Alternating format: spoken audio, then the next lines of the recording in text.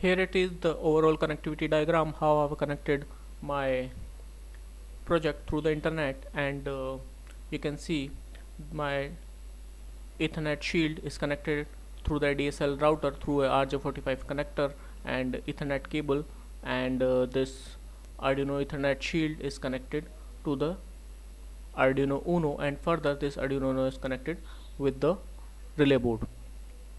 And from this ADSL router it is connected to splitter and then from a telephone exchange, and this telephone exchange is connected with the internet cloud, and from this internet cloud a Arduino.org server is connected, which is serving and the request what we generate from the mobile phone, and that particular request goes through the internet, it goes to Arduino server, and further from the Arduino server it goes directly to the Ethernet shield, and Ethernet shield is controlling our Arduino Uno. Here it is the Arduino website which I have used to control my Arduino Uno board through the internet, and I have used a Visnet based Ethernet shield, and it's having chip 5100, and to control the Arduino through the internet, this website is very useful. Everything is prepared over there. We are not to do a lot. First we have to request for a key, and this website will provide us a unique key. We have to go to this link and we have to request for a key. So first we have to fill a simple form and then accept terms and condition, and then we'll submit the request, and this website will send a unique key to our email address, and we'll be able to use that unique key with our project to get our Arduino Uno control through the internet. Next we have to go to the download section. In this download section, library is there, that is Arduino 328 library, and I'm using the Uno, so I'll click on this link and this library will be downloaded. Here it is downloaded, and if we open this library, examples are there, and these are very useful example. Everything is ready to use, and for this project I'm using this first example, that is Arduino Ethernet client proxy. Next we are to go to the tools, and in this section here it is Arduino sketch key is there, so we have to keep our Arduino Uno board ready, and we have to connect with the Ethernet shield and connect it through the internet through RJ45 connector and power on the Uno board, and after that we have to put the key what we have received through the email from this website, and when everything is ready, if we click on this generate code button, here it is the code, and it will generate a piece of sketch, and this is the unique key we are to use with our sketch to identify our Arduino Uno through the network, and it will be unique for this particular website.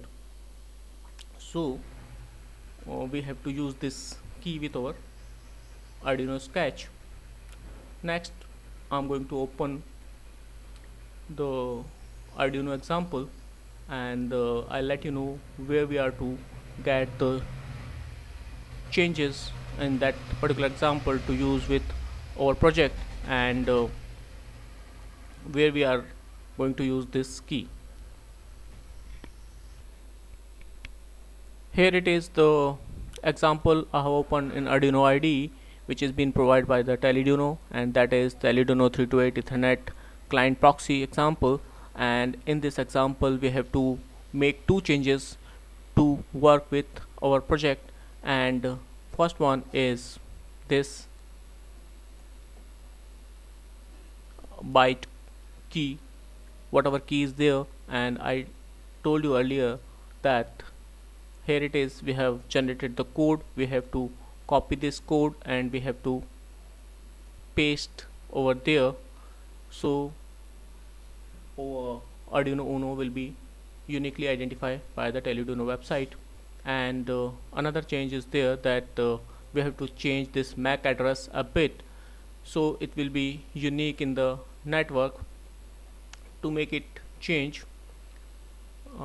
we have to change some of the hexadecimal values over there. These two are hexadecimal value over there, and hexadecimal value goes from 0 to 9 and A to F, so we have to replace some of the value over there, like I have replaced it by F, and something like that I have replaced it with 6, and over there example is there that I'm going to replace it with something like A. So now this example is ready to upload in the Arduino Uno board, and it is ready to work.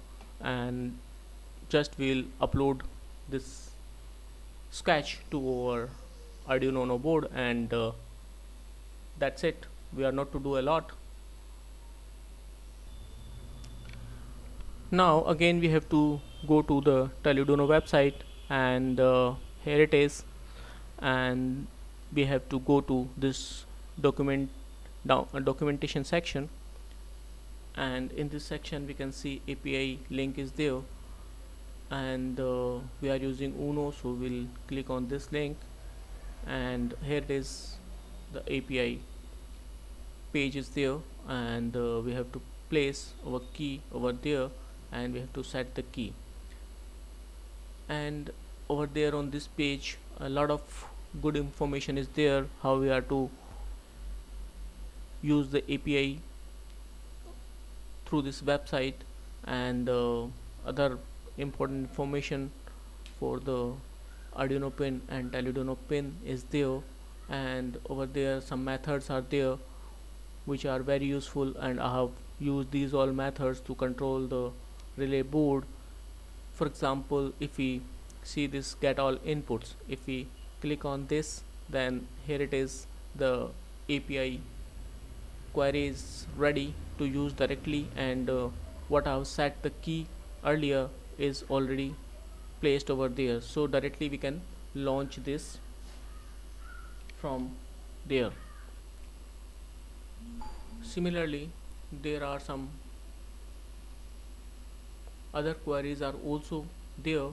We can define the pin mode, we can get the status of the pin, and we can set the digital output. We can make any digital pin high or low directly by using this API query. And in my example also I have defined the pin, and then I have made pin high and low to get the relay on and off. So it is very easy, and we can use with our project.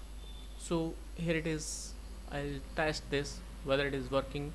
So we'll open this in new tab, and here it is, you can see the output result status 200 indicate that the query is successful. In this condition my Arduino Uno board is powered on, and my Ethernet shield is connected through the internet by using RJ45. So this result is there, and you can see all the pin status over there. Pin 0 and 1 is these two pins, and after that digital IO pin 2, 3, 4 etc are there, and here onwards pin number 14 is there, and their analog pin starts from there, and this is the status of the analog pin. So in this way we can query or Arduino Uno through the internet that what is the status, and we can define pin mode, and we can set our digital output high low, and some other very interesting work we can be able to do. You can see this website for the detail.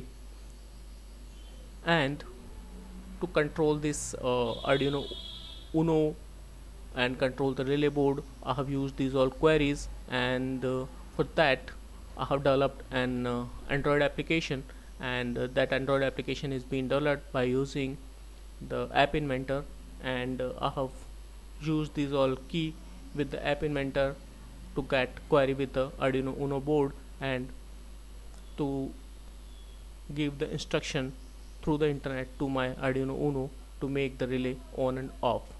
So I would like to give you a brief description for the app inventor also. By using the app inventor we are able to make our own Android application very easily and very user friendly way. So next I'm going to give some introduction of app inventor also. Here it is, the app inventor website which I've used to create my Android application. It is very user friendly, and I have get registered with this website by using my Gmail account ID, and we have to go to create an Android application, and here it is my application what I'm using with my Android phone. And in this application it is very easy to create, and we have to just put some button over there. This is drag and drop system, and when we make this layout, after that we have to make some programming for that, and we have to go to this block section. In this block section here you can see we have to choose the blocks, and we have to implement our logic over there what we want to do. And in this particular application it is launching some API, and the response of API it analyzes, and accordingly it behaves. Like if I press the switch 1, it launch an API to make a particular Android pin high or low.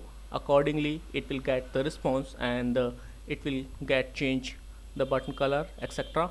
And when we launch this application, initially it check the status of all the pin and set the status as per the requirement. So in this way this Android application is working, and we can also be able to make the APK, that is the extension of the Android application. So we can make the APK, and we can share, and we can directly load to our Android phones. So that's it. It is very user friendly, so we are not to do a lot, so you will also be able to create it very easily. Thanks for watching.